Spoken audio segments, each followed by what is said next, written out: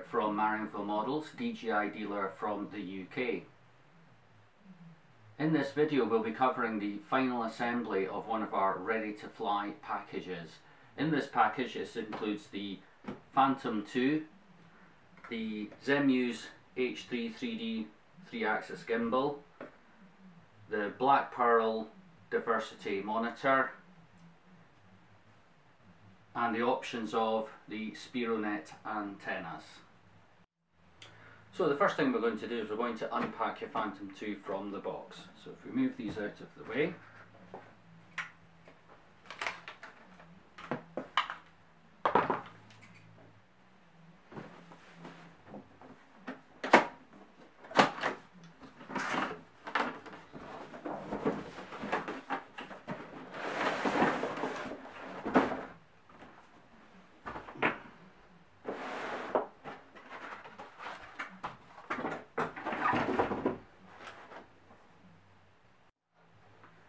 Now when you receive your Phantom, this is how it will look when you remove it from the box.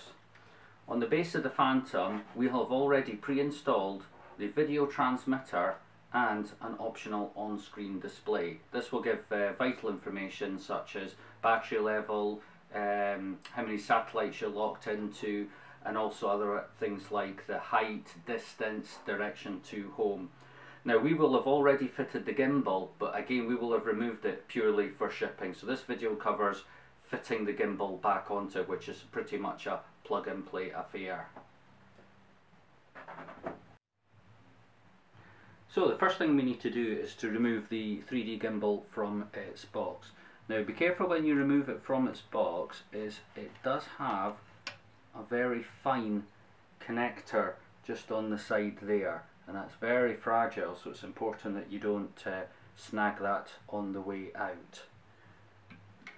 Now the first thing we need to do before we actually plug it into clip it into place is you do actually need to plug it in already. Now the connector, which is, as you'll notice, the pins are biased to the top or the bottom, so we'll have already orientated that so it's ready to plug in, but just worth double checking. So if we just plug that in there, that's simply it.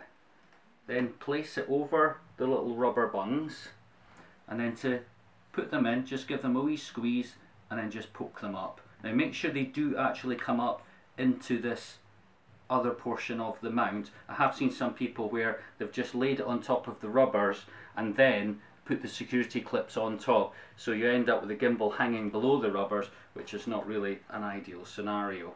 So just poke all those in. Now you might notice that these little plastic clips, there are only 2 on them. This is correct. Your gimbal is supplied with 4, however you only use 2, and the other 2 are actually for spare if you actually have to take it off, because the clips that retain onto these little clips are not removable, so you've actually got to cut them off.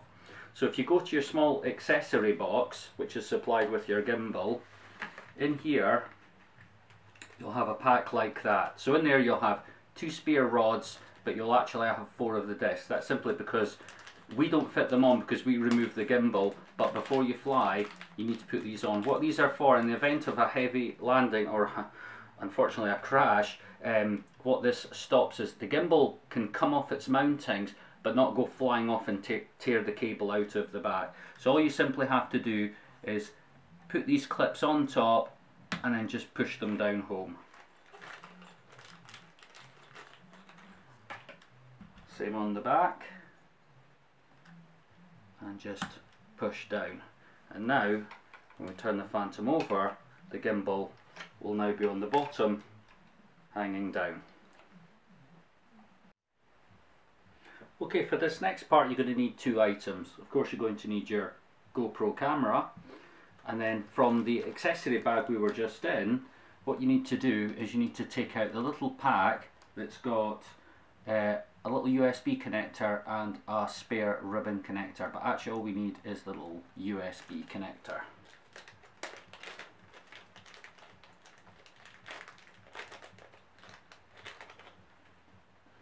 Now this is the ribbon connector that DJI are now using.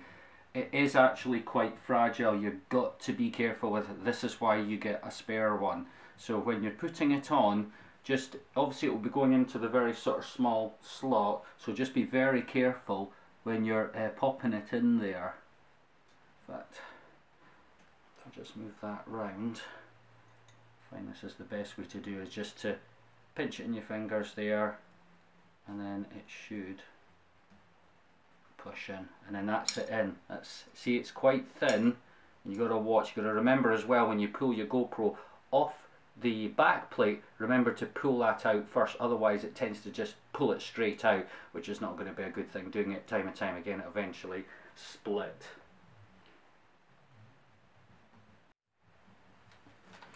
Okay, next part we're going to need from the pack again, we need this camera retaining bracket and the 2.5mm by 6.3mm screws, so we'll need 2 of those. Okay, now the next stage we're going to actually fit the GoPro onto the actual back plate. So the first thing you need to do, you just pull the little retaining clip back, sit the GoPro onto the back plate, then get your screw on your screwdriver. Now I'm trying to position this so you can see it, but it's a bit difficult with all the undercarriage in the way. And then what you do is take your mounting bracket, place that over the front of your GoPro, line it up with the holes, and pop that screw in. So now there are 2 of these. You need to actually, believe it or not, you need to put both on, otherwise if the bracket's not pulled tight in against the camera, it can actually cause all sorts of weird problems for the gimbal. The gimbal can start making funny noises and vibrating and pulsing. So watch out for that one, put them both on. Now once you've got that on, you need to now plug in the USB connection onto the camera. So now try and get this so you can see it. So be very careful when you're plugging this in. As I keep saying, the ribbon is really fragile. And then that's it, just push it home, and that's basically the camera installed onto the bracket. Now if you're only ever using your Phantom, your GoPro on your Phantom, you could leave the camera actually already mounted on. Unfortunately, to get to the memory card, you do have to remove the USB socket, unfortunately. But that is that already mounted on for the next part of the video. Now before we can go any further, we do need to actually charge things up. So we need to be charging our Phantom battery, and we also need to charge the screen itself. So the first thing you need to do is remove the battery out of the Phantom. There's 2 pinch clips, one there and one on the bottom. Just give them a pinch, good firm pull, and outside the battery comes. Now in the white box inside your Phantom package, you'll find the switching power supply for the Phantom. Now it comes with an unusual connector, so the connector just opens up, just pull the bar all the way back and exposes 2 pins, and then if you get your battery, you can see you can't really get it on the wrong way. It just merely pulls in and slides in. As soon as you slide it in, you'll notice on the end cap it is now starting to charge. So the scrolling indicators there are telling that it's charging, and when it gets to the very end, it simply just turns off, and that is it charged. You also have a little power supply light, so you know that your charger's actually plugged in as well. Now to charge the monitor, this is pretty simple as well. Just take it out its packaging. You've got 2 power points on the back. If you look closely, it actually says on there you've got DC out and DC in, because you can actually use the battery from your screen to actually power other things. This is the battery here, which is removable, and you can actually get spare batteries. This simply just clicks off. This will give the monitor power for about a couple hours, depending on brightness settings and how you're using it. So you can get spare ones. They're available from our website. Just push that back in. That's it back in, and then simply take your power supply once again, and then just plug it into the DC in supply there, flip it over, and you now have a red light showing you that it's now charging. So I think it takes about an hour and a half to charge. Same with the Phantom. So basically go away, do other stuff, look at some of my other videos and just leave them to charge. Okay, next thing we need to do is we need to mount the monitor onto the transmitter. Now included in the package is this transmitter mount. Now I try if I can to pre-build these up. Sometimes just if we're hurried we don't manage to get them built up. So what I'm doing, if I show you this in some sort of detail, as they're not actually supplied with instructions, typical sort of Chinese product, you can kind of see how that is actually assembled and actually mounted onto the transmitter. So once you've got all that mounted on, it's a simple thing for actually mounting it. You're supplied with a kind of like a thumb screw and the monitor, which has a tripod mount on the bottom. So that just simply goes in the bottom and that mounts on top. Give it a good tighten. Right, and that's you pretty much ready with the monitor now mounted onto the transmitter. And this can actually be positioned as well, the mounts yourself, so if you want to fold it up you can do. I'll just pull it back again. Now as it is out of the box, you probably find this a little bit top heavy, where the monitor will be wanting to tip the transmitter this way. A little handy tip to do actually, if you get yourself a thing called a neck strap, which is like it's like a lanyard that you put around your neck, and actually clip it onto the mount that's on the transmitter here. Hook it into that, and that actually gives you a very good balance because it's kind of lifting it by there and it gives it a more sort of neutral balance point. Also as well, you don't want to accidentally drop your transmitter, especially with the screen on it. Okay, the next thing we need to do is we actually need to mount the aerials on. Now this is a diversity screen, so it's actually got two receivers built into it. The idea being that the receiver with the best reception is what the monitor will switch to, and it allows you to switch to two different types of aerials. So you can have two the same, or you can have one that's good for sort of round and about reception and one one for direction. Now the aerials that we recommend, now these are an option now, are the what we call the spironet antennas, and these give you a very good omnidirectional signal. Now the monitor will come with these ones, and these are actually okay to get you going, but I would, for the extra, I would definitely upgrade to these aerials. Now if you just remove the little rubber bobbins, now it doesn't matter which one you put this on, you have to, but it doesn't matter. I generally just screw it onto the left hand sided one.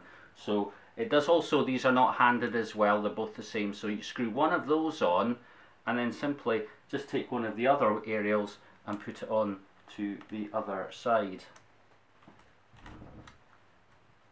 What you'll find is, because that's the better antenna, you'll find it's probably quite biased to this one here. So, and then just basically bend it so that kind of sits flat. And then that's basically the monitor ready to go. Then simply to switch the monitor on, now remember we've already, having set this up, this will be ready to go. Although when I switch it on we'll get nothing just now because we haven't got the Phantom on. But that's the power button there, and you just simply push it, hold it, and then you see the red light come on, and you'll see the wee welcome screen, and that is now powering up. Now obviously we'll just get left with static because the Phantom's not on. So what I'll do is, I'll just turn that off just now. So just push it, hold it, boof, that's it off.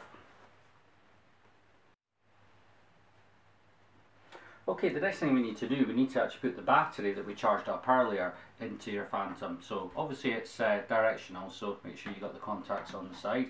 Just slide it in and then push it in firmly. Now, two definite don'ts with your Phantom prior to turning on. Two things: never ever turn your Phantom on without the GoPro properly installed.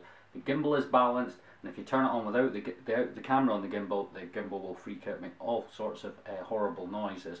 The other thing is as well, is you must never switch the Phantom on, because if the transmitter switches on without the antenna attached, this will also burn out the actual video transmitter. So once again, this is the other spironet antenna. So this one just simply gets screwed onto the Phantom, so just screw it on till it stops.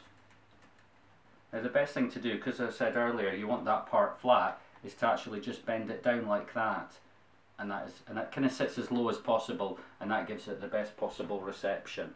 So now we have those two things on. So as I say, remember, never switch your Phantom on without your GoPro on and without this on, because you'll either do one of two things. You'll either damage your gimbal or you'll damage your video transmitter.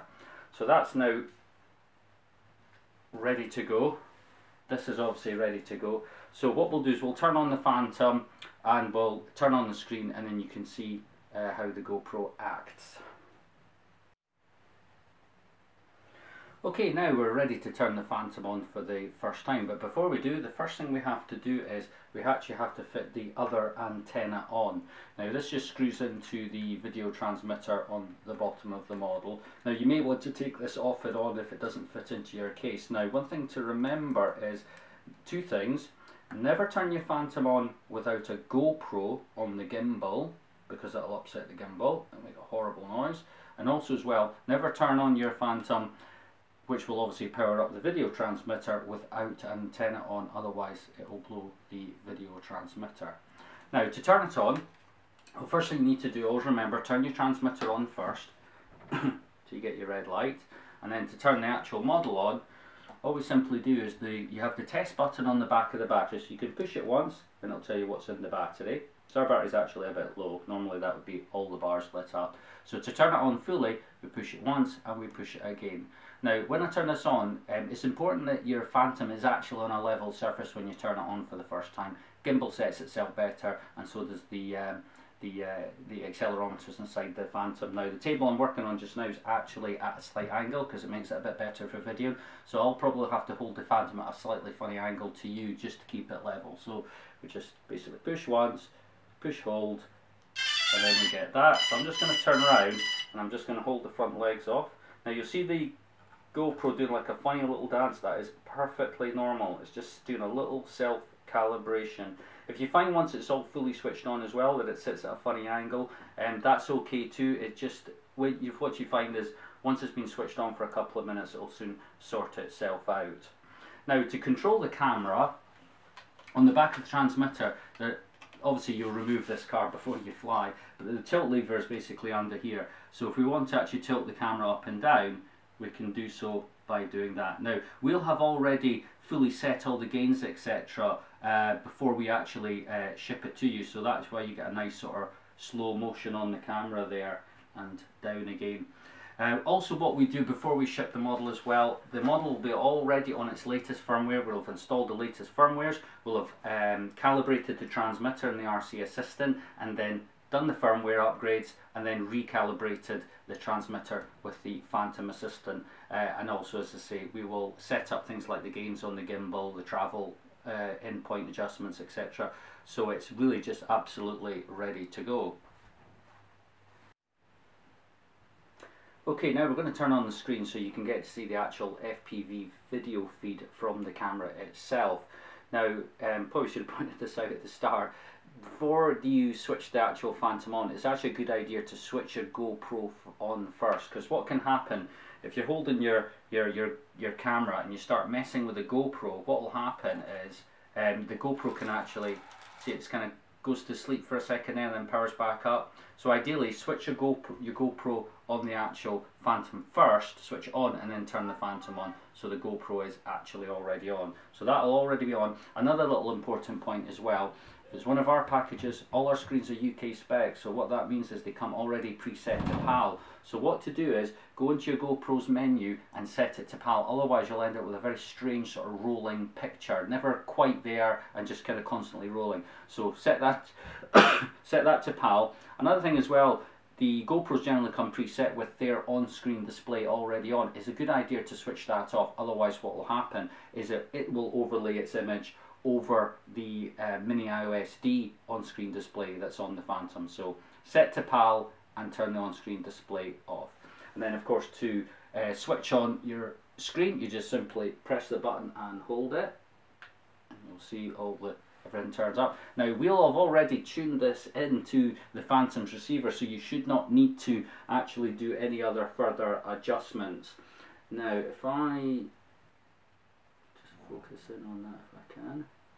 We can't while we're recording. So now if I move that to there, so you'll now see the on-screen display, and what you'll see on the on-screen display, if we look there, you'll have various informations down the side. For example, we'll have things like, that's your ascend and descend, you have your artificial horizon. The diamond, what that does is that actually indicates the direction to home. So if the model's not pointing home, you'll get an arrow to either side, telling you what way to rotate to get to home, and then when the diamond comes in, you're actually in visual line of sight for home, so you can basically drive home. You'll have things like, what else have we got here? Percentage of battery left, so you've got 38% there, so that's a really good one, and the actual voltage. There's loads of other information like your height, your distance from home, etc. One of the main ones though is, I'll probably say more than anything, is things like the amount of satellites you've got. Obviously we've got none because we're indoors. And is the battery level, because when that gets to 30% you'll get your first battery warning. If you leave it and you get down to 15%, the model will go into auto land, so that is a definite one to actually keep an eye on.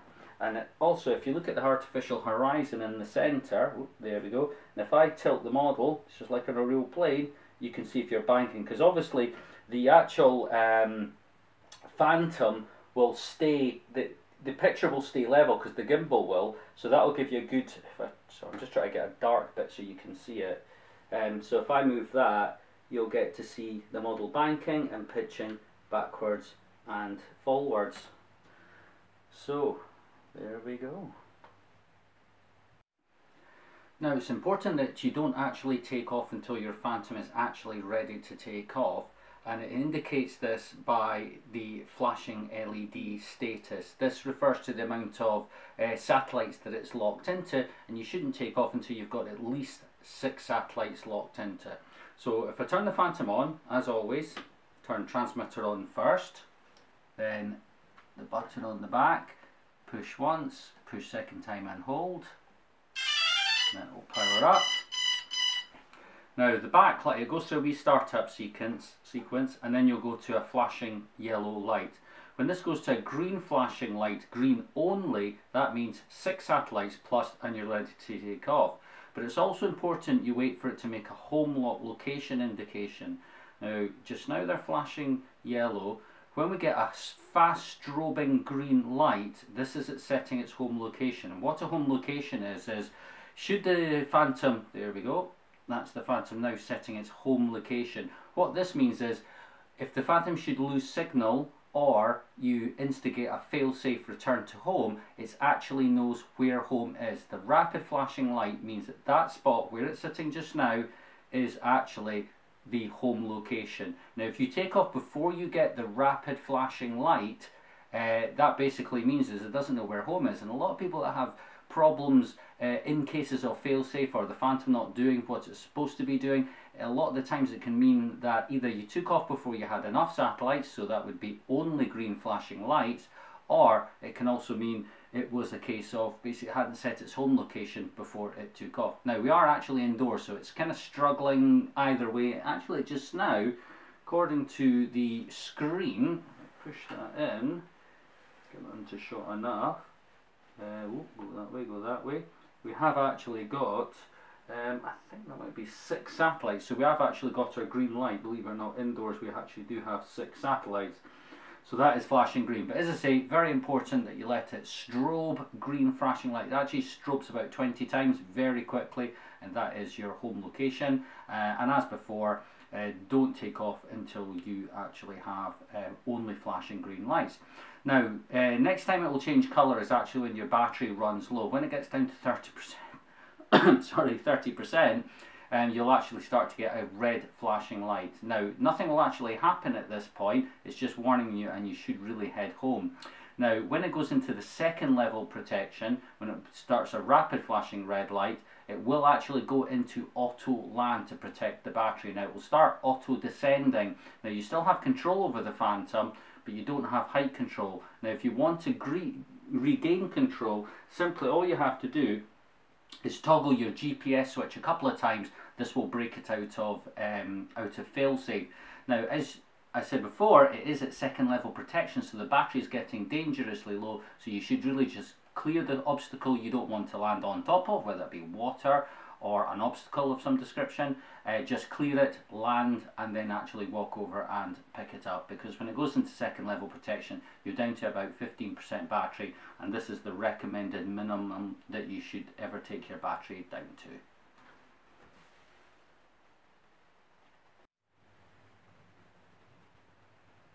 Okay, one other thing I just wanted to show you just before I wrap up here is the monitor actually does come with an optional sun screen, and it basically just clips together. You'll see little, if I show you, because I've put one side on, so you'll have like a little facet there, and then that have a facet there, and that simply just clips on.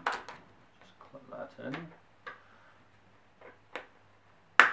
like that, and then that, as you see, you've got cutouts for the Ariel, will simply clip onto the screen. So if you're flying, well, to be honest with you, if you're flying any kind of conditions outside, you really need this screen on. So if I just clip this on, it's a bit awkward because I'm trying to show you what I'm doing rather than having it in an ideal setup. Actually, I'm just going to have to do it properly.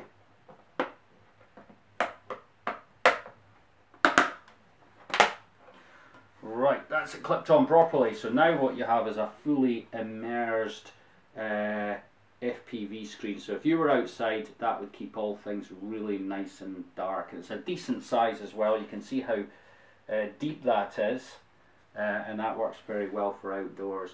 Now, just one other thing to sort of point out, you don't really see it there, but if you do get any very, very sort of fine lines scrolling down the screen, don't worry about it. It's just the way it is. You've got a video transmitter amongst an awful lot of electronics. The anti-interference board that we actually fit as part of the setup inside the model, because when you buy a Phantom, if you just buy it as a normal way from a normal distributor or dealer, you actually, one of the things, believe it or not, first thing you have to do is you actually have to take your Phantom apart and install the anti-interference board. We've done plenty of videos on it. It's not overly difficult, but your brand new model does need to be taken apart.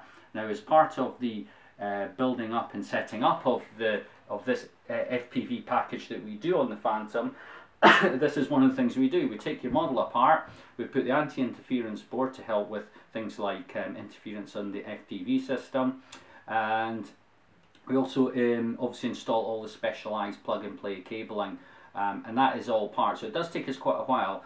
We do offer this as a service. You can select it when you're purchasing your Phantom package.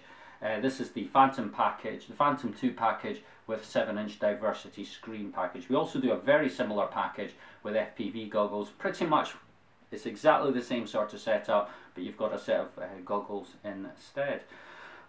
So, well, I hope you found this video helpful in getting your Ariel video package all ready to fly. But just before we go, I just want to talk a quick bit about safety. Now, every country will have rules and regulations for flying aerial video multi-rotors and quadcopters. Now, completed with all our packages, we have a little information pack, and in this pack, the first page will just include things like links to our getting started videos, things like Facebook groups, RC groups, forum, etc., which you'll find lots of useful information.